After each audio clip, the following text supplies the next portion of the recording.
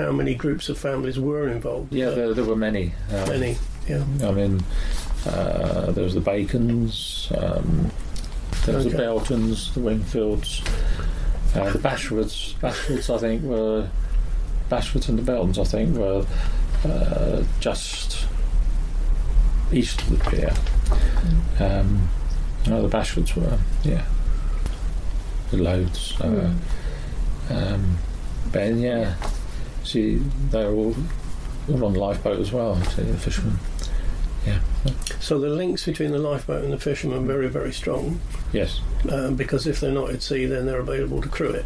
That's probably as simple as that. Yeah. So there was an occasion actually in and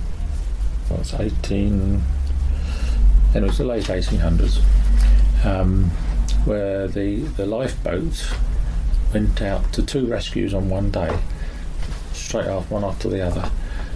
And while the lifeboat was gone to the first one, which was over Lancing Way, the other lifeboat crew went out in a fishing boat. So it all happened all on one day. I mean, the fishing boat actually, the sea was so rough and that it couldn't get there. And were your family would have been involved in the lifeboat crew as well as the fishing? On that day, my great grandfather would be on the fishing boat,